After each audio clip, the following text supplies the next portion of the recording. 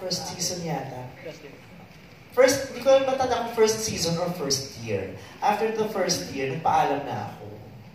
Bakit? May bias. I felt so tired. Tapos, I felt yung mga panahon na araw-araw sample, araw-araw required akong mag-isip ng may nag-text.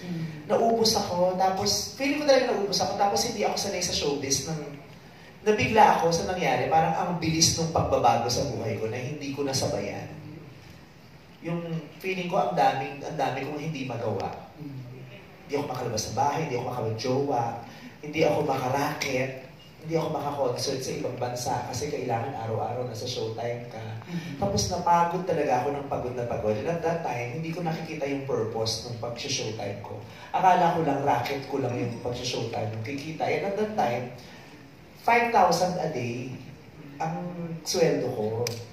So wala kang PA, wala kang makeup artist, wala kang hairstylist. Akong damit, wala kang mang stylist, di naman uso. So sabi ko, parang it's not worth it. 5,000 a day, parang lugi ako. Parang uuwi ako nang wala akong naiuwing sweldo.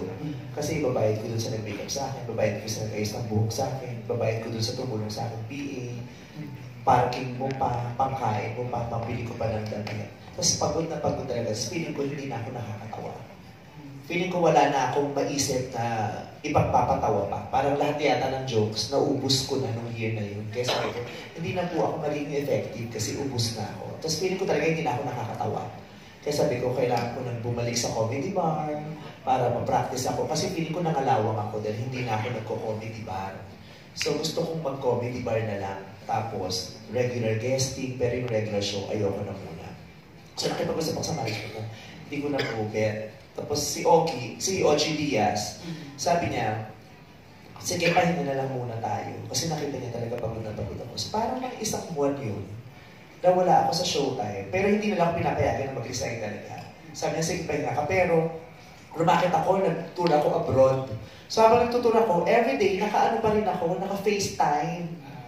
Yung gano'n, tatawagan ka daw ni Direk, o sige, pero nakikita pa rin nila ako sa TV. Paminsan-minsan kasi pini-FaceTime nila ako kahit naliligo ako, kumakain ako, nasa banyo ako upload, pinapakita nila ako.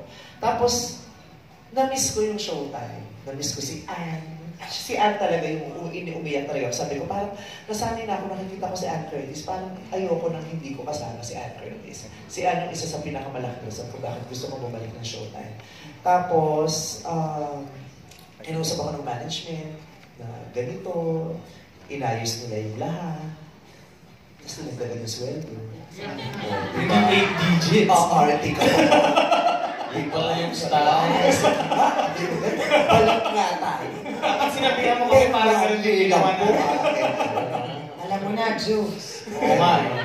Pero ngayon talaga, nasa punto ako ng buhay ko na hindi ko kayang mawala sa Showtime. At hindi ko kayang mawala ang Showtime sa buhay ko. Ikamamatay ko. Nakuha ko na yung halaga niya sa buhay ko.